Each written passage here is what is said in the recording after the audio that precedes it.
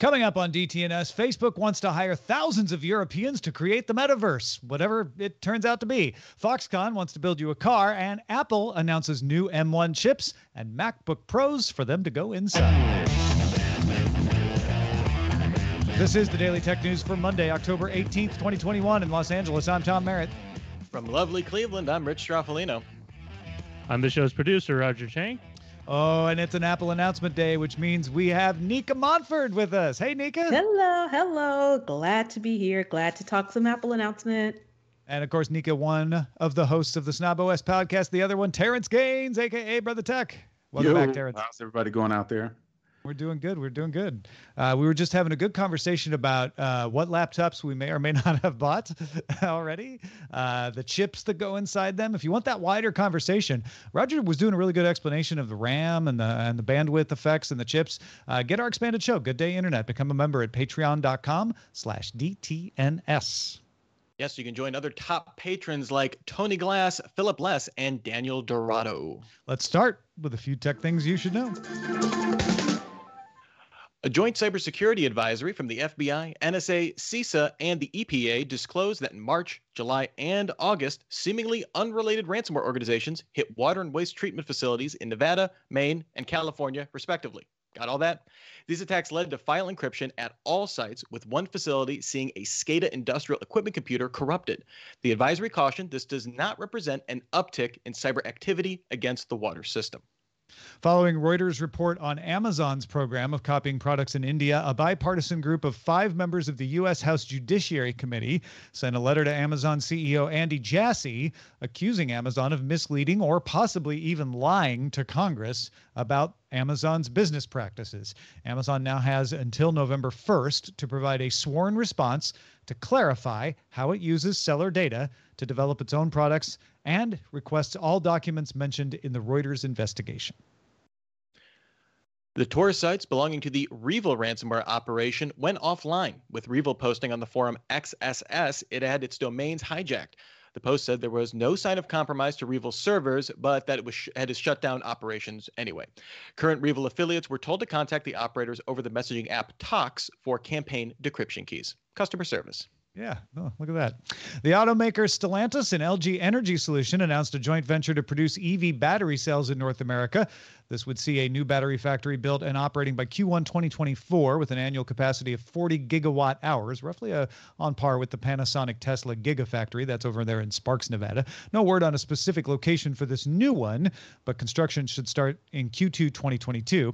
And in related new Toyota news, Toyota announced it would invest $3.4 billion in battery development and production in the U.S. through the end of the decade. That includes $1.3 billion electric vehicle battery plant expected to begin production in 2025 and further expanding in 2031. Expected watt-hour production and the location of that factory are not yet known. The Wall Street Journal reported Sunday that Facebook internal documents say that 2 years ago, Facebook reduced the number of internal reviewers focused on hate speech complaints. The documents also appear to show that Facebook made other adjustments that reduced the number of complaints, making it appear that its algorithms were more successful at removing hate speech than it actually was. The document showed algorithms actually removed between 3 and 5% of hate speech views. Monday, Facebook Vice President of Integrity Guy Rosen says the company doesn't focus on hate speech's existence, but how often it's seen. He wrote that for every 10,000 views of a piece of content on Facebook, 5 reviews of hate speech, and that the prevalence had dropped 50% over the past 3 years.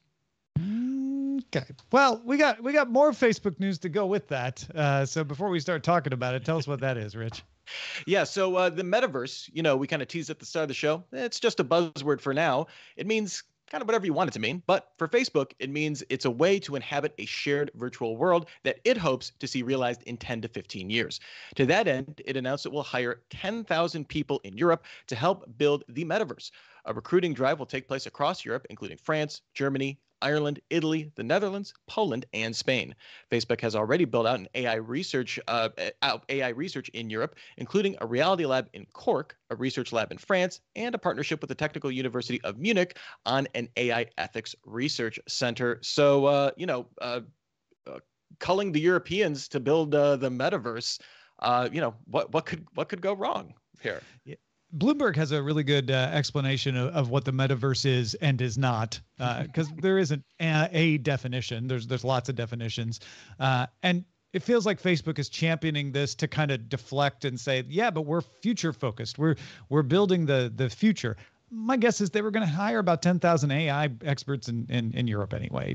Terrance, do you feel any differently about that? Well, I'm just trying to figure out, is just metaverse just another word for virtual reality, or is there something more involved? Is it? I mean, sure. Yes and no. Like it's whatever they want it to be, right? I mean, I get the idea of the metaverse, which is, Neil Stephenson's Cryptonomicon, Neil Stephenson's Snow Crash, the ability to like have a virtual avatar that's like the real world, but it all takes place over connected, internet connected devices, etc. I mean, I get that, but what it actually ends up being or not, I mean, nobody really knows yet. Well, and that's what kind of makes it, putting it 10 to 15 years out, Facebook can, at that time, take that time, 10,000 people, they can do a lot of work clearly with that.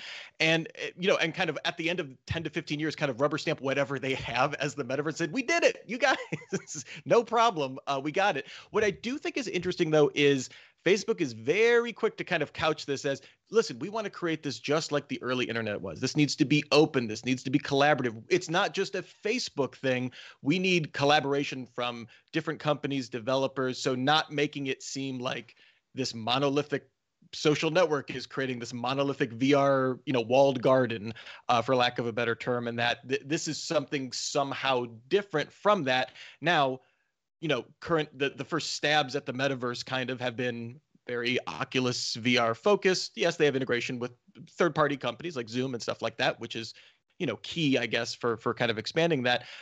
We will see how much those bona fides actually play out, though. Nica, are you excited for the metaverse? I don't know. I'm always a bit skeptical, especially lately when it comes to Facebook, and who knows what space we're going to be in the next 10 to 15 years. So it always is kind of one of those things that I kind of, couch in the back of my mind of, okay, it sounds kind of cool now, but what is this really going to look like in 10 to 15 years? How much more power is Facebook going to amass over the next 10 to 15 years? And if they're saying, we're open sourcing it, it's not just a Facebook thing. Yeah, you can say that, but how proprietary? If you bring in other developers or other people outsource, are you going to try and claim ownership of that? Is that still going to fall into the, Facebook ecosystem of Instagram, WhatsApp, or whatever else they could be building, behind the scenes that they haven't announced yet? So I take it all, honestly, quite skeptically. And I'll just kind of have to see, how it plays out, because I'm not so sure. Ask AOL and CompuServe how well their plans were 10 to 15 years later. I'm just saying, I'm not saying the metaverse is dumb or that it won't happen. I think it's great, and I think it will. And I'm not 100% certain that Facebook is the one that's going to make it happen. They certainly will contribute in the early days, but there's a lot of time left. Yeah, we know. Definitely. All right. Well, our next story here, Foxconn is a company that's known for assembling Apple products and more, announced 3 electric vehicle prototypes that it's building. The cars were developed under the Foxconn brand in cooperation with Taiwan's Yulon Motor Company, which also makes Nissan and Mitsubishi vehicles. The new EVs are sedans called the Model E, an SUV called the Model C, and a transit bus called, wait for it, the Model T. All the vehicles use Foxconn's MIH Consortium open software and hardware platform. The prototypes are meant to serve as a reference design for EV brands to use to make their own cars. So some details here. The sedan was designed by Pina Farania, as a luxury model with 750 horsepower and delivers a 0 to 62 mile per hour time of 2.8 seconds, aka fast, along with a 750 kilometer range. The SUV will do 0 to 62 in 3.8 seconds and cost around $35,700. Yulon will make a version available in Taiwan by 2023, and the bus will hit a top speed of 75 miles per hour with a range of 400 kilometers and will include tech for things like pedestrian warnings, advanced temperature management, and high crashworthiness, meaning in the event of a crash, there'll be fewer injuries as a result. The bus is supposed to be on the road as early as next year. Foxconn plans to build plants to make the vehicles near where they are sold. It hopes to announce European plants soon. It plans to build some in the U.S. as well, including acquiring a plant in Lordstown, Ohio, where it will build Fisker EVs by late 2023. They're going to be doing that after. They're also going to be building the Lordstown electric truck there, or Lordstown Motors electric truck there as well. But certainly good news and kind of in my neck of the woods for that plant to be seeing some continued usage. But Foxconn cars, kind of an interesting new direction for a company we think of making consumer electronics. We all have Foxconn phones. They're just called iPhones. We just don't know it, yeah. Right? So I think this is incredibly smart of Foxconn to be like, hey, you know what we're good at?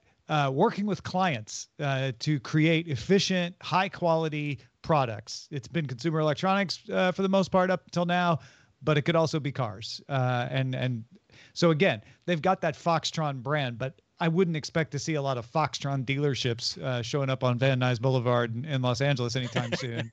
I'm guessing this is their way of saying, hey, you want to get into the car building business, maybe Apple, maybe somebody else, we are here to help you do that.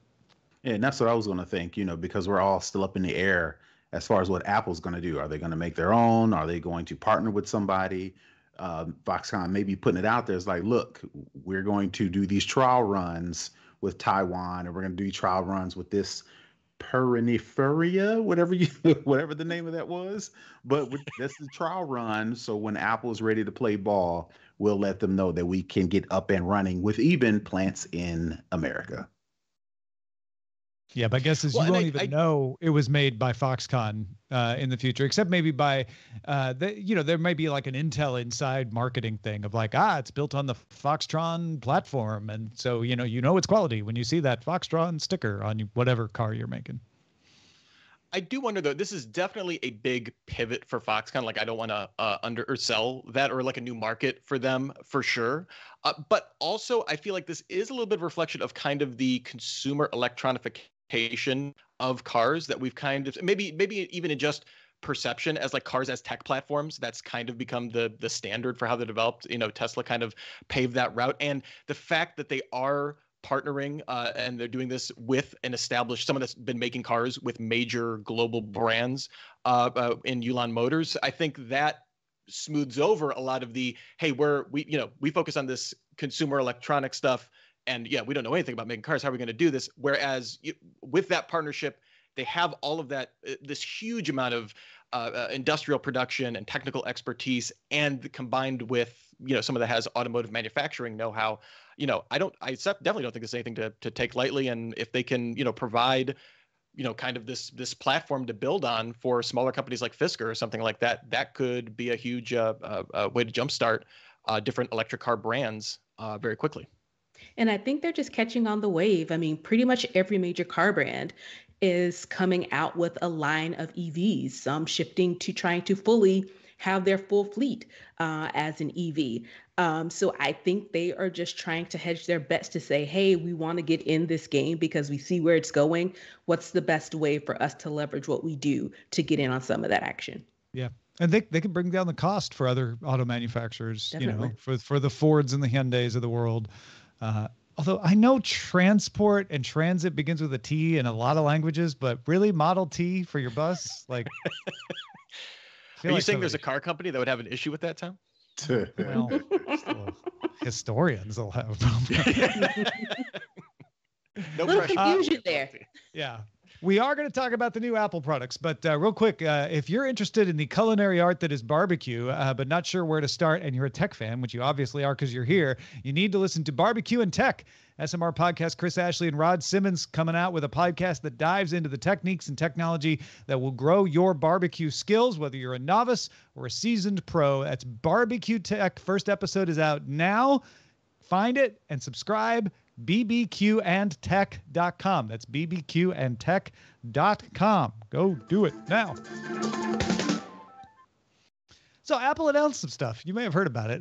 We're going to run through some of it and get to the laptops at the end.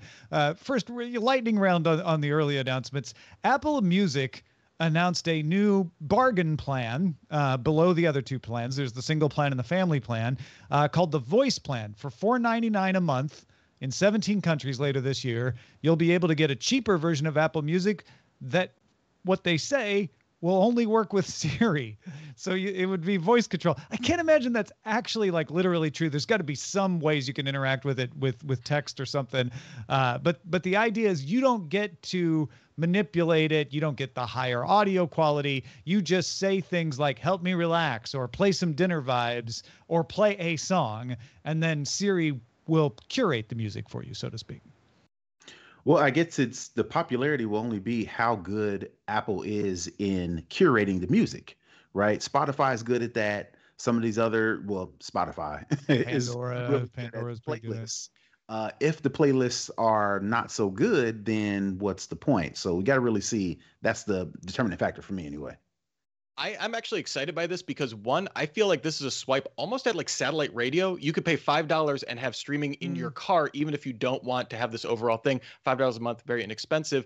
And it's also Amazon Music also offers basically it's like a tethered to one Echo device kind of streaming music service exactly like this, but this works across anywhere you have Siri, a lot more utility for roughly the same. I don't know exactly what the price of it is. It's very low. So they're not the only ones thinking along these lines. So I think it's an interesting move. It's an interesting move. As Terrance mentioned, I'm a little concerned about what the playlist is going to look like. I know on Apple Fitness Plus, some of the playlists are interesting. So I don't know if they have the full, backing of Apple Music's, library to pull from, or if it's a bit more curated, similar to Apple Fitness Plus. Yeah, it is able to pull out of the whole library. That is, Okay. they did say that in the announcement. So yeah, it shouldn't be limited by the same problems. But yeah, you know what, Rich, you may be right. These may be meant for people who buy the new HomePod Minis, and by new I mean new colors: yellow, orange, and blue, available in November. So there you go. That happened too. Also got new AirPods, 3rd gen AirPods with spatial audio. The force sensor, not tapping, kind of like the Pros, sweat and water resistant, new low distortion driver that can handle better at the low and the high ends, adaptive EQ, also like the Pro. 6 hours of listening on a charge, 5-minute charge gets you an hour of listening, so some fast charging, 30 hours from the case, MagSafe and wireless charging in the case. I mean, basically these are AirPod Pros, but without the custom tips on the end. And they're cheaper, $179. You can order them now, shipping next week. The 2nd gen AirPods will stay in the channel at $129. So you'll have 3 models, AirPods Pro at the top, then AirPod 3rd gen, and the original AirPods. I guess it's if you want all the AirPod Pro features and you're willing to give up that custom tip and save a little money. Is that who this is for?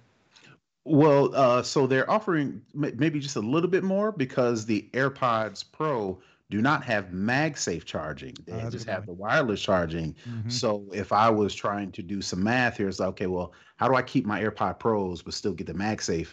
Is there a MagSafe case available that I can buy separately, or do I have to buy the new AirPod Pros and with the MagSafe? But in addition to just the custom tips, what the AirPod Pro, the AirPod 3 does not have is the active noise cancellation, which is what the custom soft silicone tips provide you, is the suction to get the noise cancellation. So that's probably the major differentiator.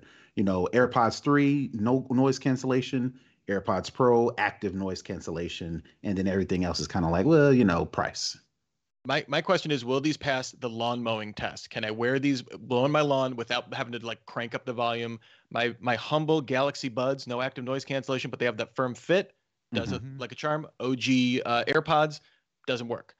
So if the adaptive EQ, they could do something with that low distortion driver, maybe. But to me, that fit is pretty important.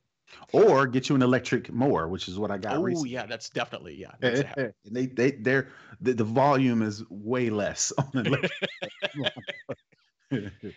And I think these are probably being marketed more towards people who are on either maybe the 1st or 2nd gen AirPods, who maybe want to upgrade to the shorter tip, shorter case. But for me, the for the pros, it's the noise canceling, which is that's the key thing. So yeah, you're all right. It's the noise cancellation that's the reason to get the pros. That makes perfect sense. All right, let's get to the laptops. We'll start with the chips. Two new chips. There's the M1 Pro and the M1 Max. The M1 Pro has 200 gigabyte per second memory bandwidth, up to 32 gigabytes of unified memory that works across the entire SoC, 33.7 billion transistors, a 10-core CPU, that's 8 high-performance cores and 2 efficiency cores that they say is 70% faster than the M1, 16-core GPU on the M1 Pro. That's twice as fast as the M1. It can do ProRes acceleration in its new media engine, can handle additional Thunderbolt controllers and display engine too that can support multiple displays. We'll get into more of that when we talk about the laptops. And then there's the M1 Max, which basically adds more GPUs and a little more memory bandwidth. 400 gigabyte per second memory bandwidth, twice what the M1 Pro has. The M1 Max can go up to 64 gigabytes of unified memory, 57 billion transistors, same 10-core CPU, 8 high-performance, 2 efficiency, but up to 32-core GPU. They say it's 4 times faster in graphics than the M1, and the media engine has twice the video encoding. Not as power efficient as the M1. They did a lot of graphs putting it in between the M1 and other unidentified PC chips. As Dieter Bohn said on the Verge live blog, I believe Apple is outperforming integrated graphics on Intel machines, but if Apple is this confident, it really shouldn't be afraid to show real numbers instead of those kind of like very relative graphs. 3 times faster Core ML than Intel Core i9 Max, though. There were a few hard numbers in there. And it felt like they were really positioning these chips as video editors. Final Cut Pro, 5 times faster for some video function. ProRes transcode's 10 times faster in compressor. Before we get to the actual laptops and the form factors that these chips are in, what are your impressions of the chips so far? My first thought is that this is a very GPU way to scale your chip design, or it's an approach to GPU design as opposed to, we're not going to have the hero SoC that we're going to pare down and cut parts off, and we're going to band the silicon wafers as they come off and kind of dice them up and stuff like that. It's an additive, I guess, approach to kind of chip design that they're taking here and relying on these ultra fast memory connections to kind of support passing information between the two, which they're able to do very well because it's an SoC and everything's kind of integrated all together. There's less physical distance to have to send it to GPUs and stuff like that. So that to me was the kind of answered that question. I think we assumed that was going to be the case with how they would scale the M1 stuff, but interesting to see that go through as well. And as Roger pointed out, AMD, before the show, we were kind of talking about this. AMD has kind of paved this path with a lot of their Threadripper stuff, where it's this chiplet kind of design of super fast interconnects, lets you scale lots of cores very quickly. Now this is on an SoC, the only question is, I guess, for those ultra high end workloads, the M1 by all accounts, performed very well across a variety of tasks, outperforming, Intel on kind of on a broad spectrum. There were certainly cases where it fell down or not as good on a broad spectrum of kind of activities, looking good. But on those ultra high end stuff, that 32 core, it's still an integrated GPU. They were showing about a 30-watt TDP on this, at least according to those vague, murky graphs. So that would be my only question. But I'm assuming, that Apple's confident with what they have. Yeah, and I think they were really trying to show it was relative with these graphs, how, how so far down, the performance is as compared to the original M1 to the new M1 Pro and the M1 Max, just to kind of give, people a visual, just to give you a quick visual view of how far below the standard that Apple has set with their now 3 chips. Terrance, you got anything else to add to the chips? Well, I'm not a chip guy, but I definitely say that was one of the reasons why I was looking at getting a new Mac, because of this new chip, because I've got an older Intel i7 processor, and I don't know if you can hear it, but like I said, my fan is screaming now. So I'm definitely hoping, getting an M1 Pro will definitely solve all my issues. And like you said, we'll get into the pros and the cons of the Macs later, because a lot of people had some issues with these new Macs, and we'll probably get into a little bit later. Yeah. That's right, Terrance. I can hear you over my fans as well, which is why I also will be getting a new one. All right, let's talk about it. MacBook Pro 14 and 16 inches. They had the raised feet that people were talking about. They have the physical keys replacing the touch bar. And they brought new ports. They're not new. They're old ports, but they brought them back. On the right side, you get the HDMI port. You get a Thunderbolt 4 port with USB-C Thunderbolt 4 port, and you get an SD card slot. Left side, headphone jack, which has some improvements to what it could do. That was there already. 2 more Thunderbolt 4/USB-C ports, and then a MagSafe 3 power slot that you're bringing back the old MagSafe power cord. You can still charge over the Thunderbolt ports, though, if you've got one of the USB-C power supplies and you want to use that instead. You can take up one of your Thunderbolt 4 USB-C ports with that if you want. The 14-inch can power 2 Pro Display XDRs, or actually not the 14-inch, the M1 Pro chip can power 2 Pro Display XDRs, and the M1 Max can do 3 displays and a 4K TV. It has a 24% thinner border. The top border is 60% thinner, and I believe this may be one of the things Terrance was alluding to earlier. There's a notch for a 1080p camera. They did not add Face ID, even though that notch is nice and wide. The menu bar is what will be up there next to the notch and wraps around the notch. Basically, the notch just interrupts the menu bar. The display can do 120 hertz ProMotion refresh rates. These are mini LED screens. The solid-state drive has 7.4 gigabit per second read rates, twice as fast as the prior gen. Battery life is 17-hour video playback for the 14-inch, 21 hours for the 16-inch. They can fast charge up to 50% of the battery capacity in a half an hour, and the 14-inch starts at $1,999. Call it $2,000. 16-inch starts at $2,500. Those can go all the way up to $6,099, $6,100 if you max out the specs. Ordering started already. You can order them right now. The first ones were available next week, although I'm guessing the shipping dates have started to slip already, and they're available in silver and space gray.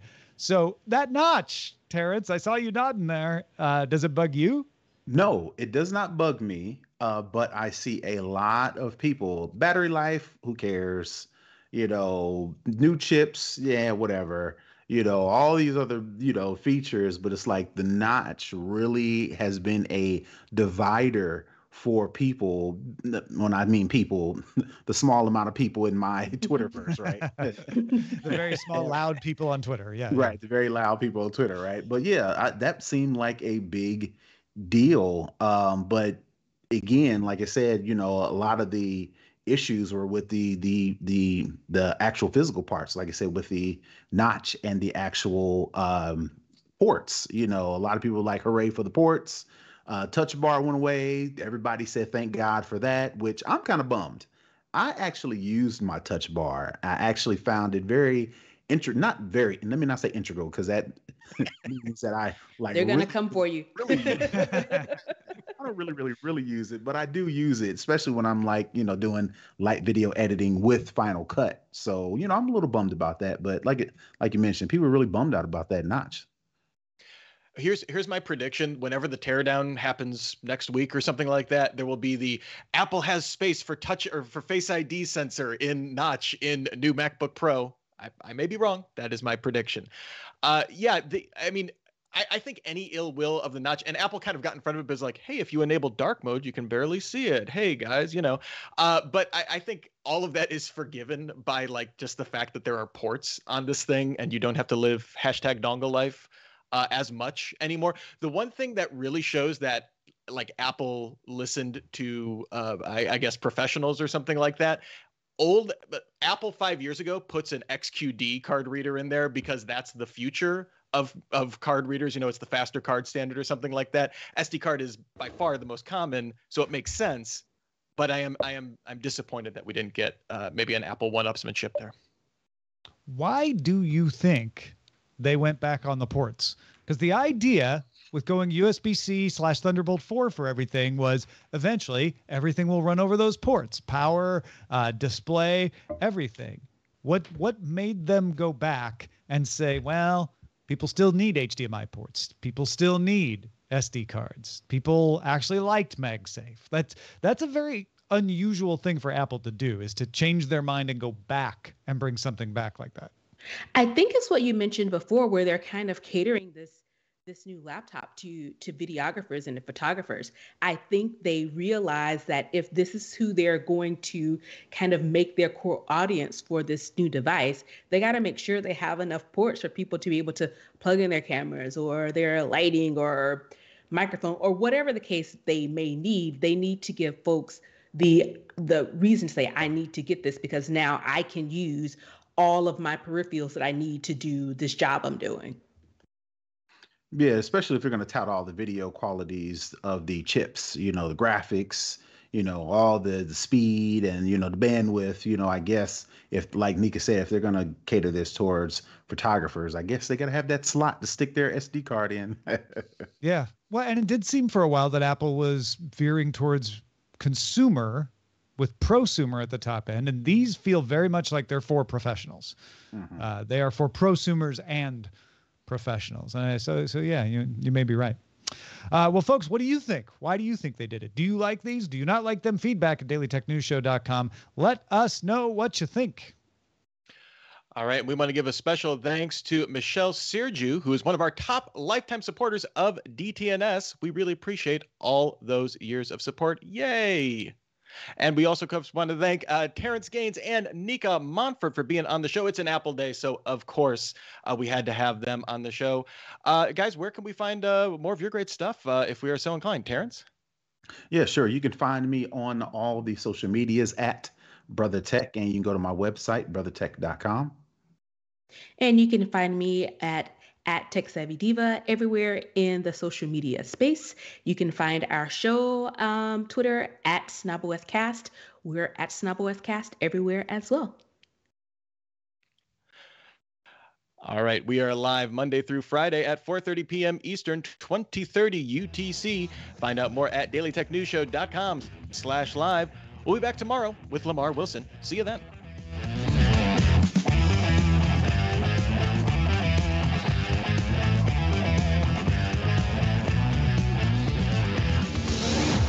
This show is part of the Frog Pants Network. Get more at frogpants.com. Diamond Club hopes you have enjoyed this program.